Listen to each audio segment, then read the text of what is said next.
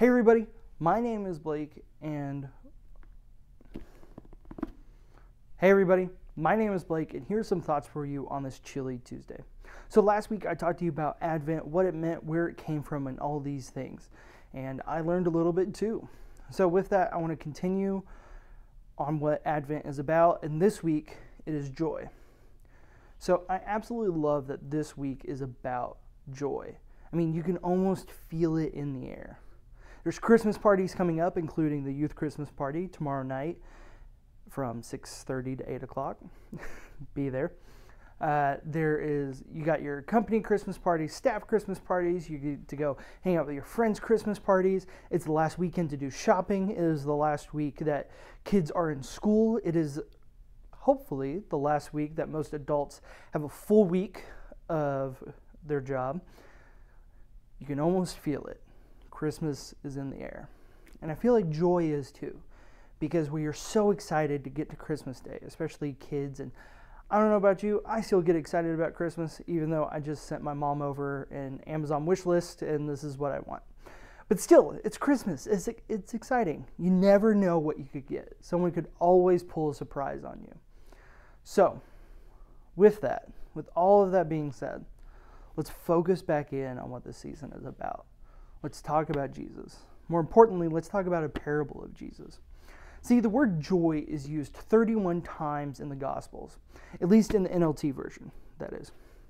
It is used 31 times. And out of those 31 times, it is used 14 times in the book of Luke. Now, I love Luke. It's awesome. I love how it's almost academic. He's like, hey, I went and did all this research, and here it is, and just so you know, this is what it's about. I love Luke. So, with that, let's talk about a parable from Jesus in Luke. So this is going to be Luke 15, 1 through 7. Tax collectors and other notorious sinners often came to listen to Jesus teach.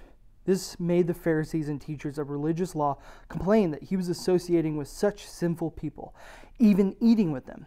So Jesus told them this story. If a man has lost 100 sheep and one of them gets lost, what will he do? Won't he leave the 99 others in the wilderness and go and search for the one that is lost until he finds it? And when he has found it, he will joyfully carry it home on his shoulders. When he arrives, he will call together his friends and neighbors, saying, "Rejoice with me, because I have found my lost sheep." In the same way, there's more joy in heaven over one lost sinner who repents and returns to God than over 99 others who are righteous and haven't strayed away. Now, I don't know about you, but that gives me more than joy. That gives me hope and peace and love. That is what the 4 different themes of Advent here, but let's focus on joy here for a second. See, in Greek, joy means a lot of different things, and one of the definitions I found, and truly love this, is joy is an inner gladness. A deep-seated pleasure is at a depth of assurance and confidence that ignites a cheerful heart. I just love that. Absolutely do.